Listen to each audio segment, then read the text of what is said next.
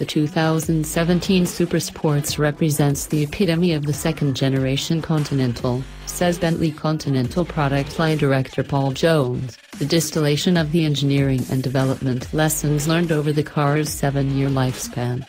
What Jones won't confirm is that it's also probably the last hurrah for the second-gen Conti, which is due to be replaced by an all-new model built using VW Group's MSP architecture by the end of the year.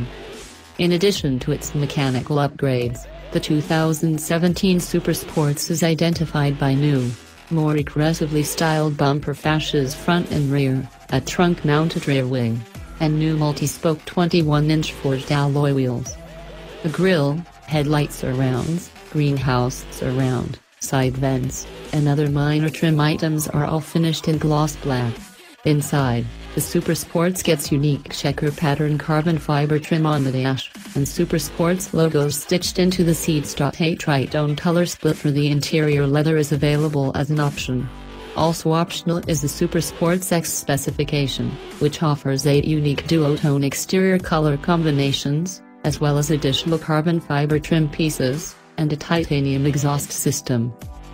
Just 250 Supersports will be available for the US. Prices start at $293,700 for the coupe and $322,600 for the convertible, with the first cars expected to arrive in the third quarter of this year.